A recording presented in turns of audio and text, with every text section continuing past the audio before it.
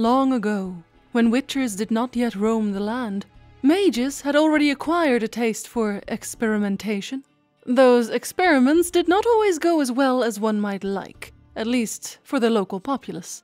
But that would not deter a stalwart experimenter of, most specifically, biological mutation with a focus on the creation of hybrids. Two such mages were Cosimo Malaspina and his apprentice, Alzur. Together they roamed the land and laboratories, creating this monster or that, eventually passing on their knowledge to Alzur's later apprentice, Idaran of Ulivo, a man whose creations were a thorn in many a witcher's side long after his death. IDRULIX0012 Beta.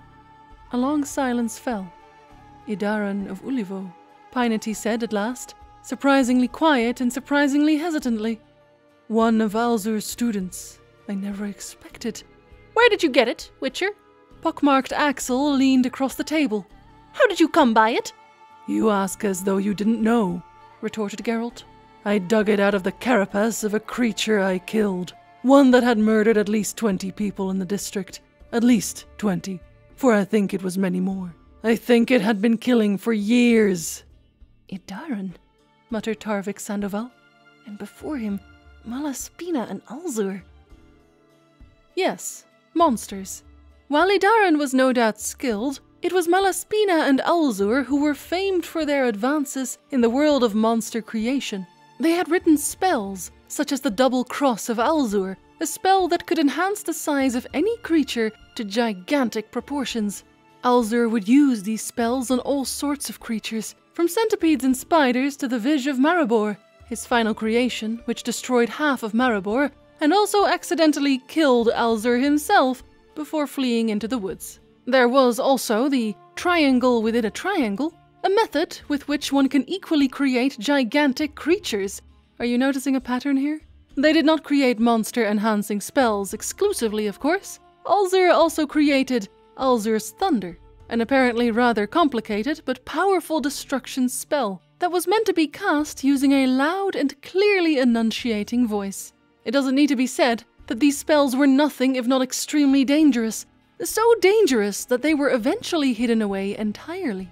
Once, they were found by a man named Freganal, who immediately used it to create an enormous monster of his own, with which he terrorized the countryside, only to have Geralt's parents find him and put a stop to the whole affair. Yes, Alzur and Malaspina's spells were so powerful that those within the magical community came to the conclusion that they must have had help in creating them at all. There were rumors that they had gained access to other planes, that they'd consorted with demons and learned their secrets and knowledge. Of course, demons are not wont to fraternize with humans all too well, nor do they enjoy being told to divulge their secrets, which is precisely why it's more likely that the two just experimented on a whole host of helpless, living things to achieve the desired results. And those strange experiments would eventually culminate in the creation of the Witchers, the magical warriors who would go forth and defend humanity from all the monsters of the world. Monsters in part created by the creators of the Witchers themselves. Perhaps they felt guilty to some extent. Through various spells and potions, they managed to completely change the biological structure of a young boy.